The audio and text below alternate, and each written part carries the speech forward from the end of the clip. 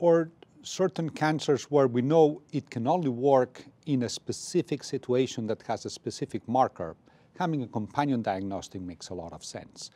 You want to select those patients by having the marker and then give the targeted agent. Immunotherapies are actually targeted agents, but they're using the immune system to attack the cancer. And the immune system cells work by having a specific receptor called the T-cell receptor. And the T-cell receptor will recognize a different ligand on every cancer. So it's hard to think that we're going to have a one biomarker for immunotherapy. There may be this not companion diagnostic, but something that enriches the population to be more likely to respond or not would make more sense. I think the majority of melanoma practitioners are not ordering PD-L1. I don't see it ordered with my colleagues at UCLA and in academic centers or the people that come from the community. That's because it does not separate enough patients who are likely to respond or not. It enriches responses, but that doesn't mean that the negative testing will lead to no response. So I think the implementation in the field of a PD-L1 assay for melanoma has been very low. I do not use a PD-L1 test in my practice for patients with melanoma.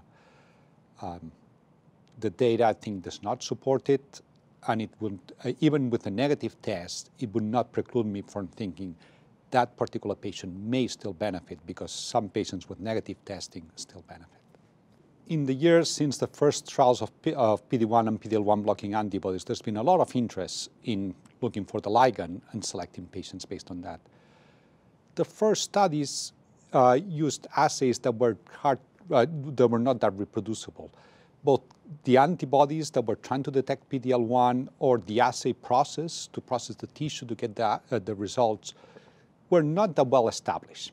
Now we have very robust assays for PD-L1 where the data that we get back correctly reflects what's happening in the tumor.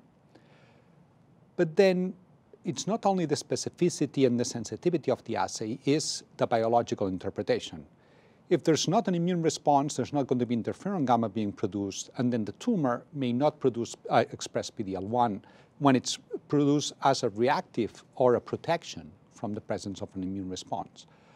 So not detecting and calling a tumor negative may not really be a negative tumor. If you unleash an immune response, like for example, the combination of ipilimumab and nivolumab brings a lot of T cells into tumors by releasing CTLA-4, which is upstream, and then releasing PD-1, which is downstream. You get a lot of T cells in the tumor, and now the baseline assessment has changed. If there were no T cells, maybe the tumor could not protect itself by expressing PD-L1. If you bring them in, then the tumor may become positive, but it would have been read as negative before.